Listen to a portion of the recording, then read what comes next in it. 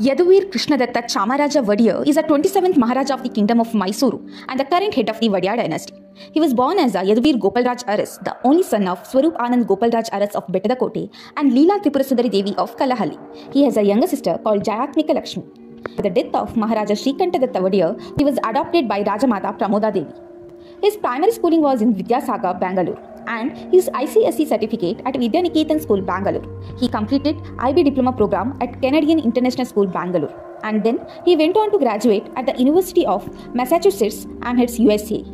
On 27th June 2016, Yaduveer Vadiya married Trishika Kumari Devi, daughter of Harshavardhan Singh and Maheshri Kumari of the Dongapur royal family from Rajasthan.